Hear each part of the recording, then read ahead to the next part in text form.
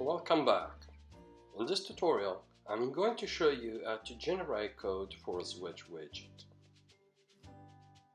First of all, we save the tutorial 1 project as tutorial 2. In this way, the custom code that we wrote into the code generator tags will be preserved across multiple code generations.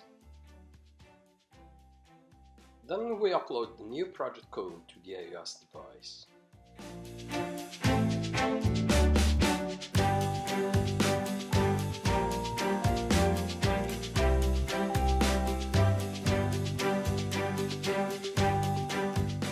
We can add the switch widget and name it as 1.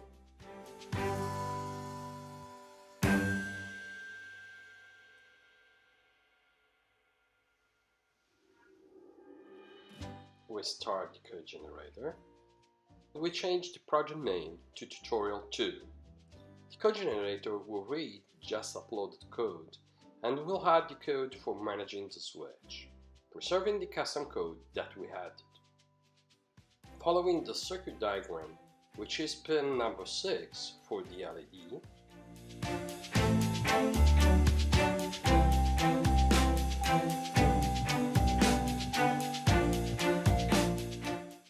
now we can upload the code to the board.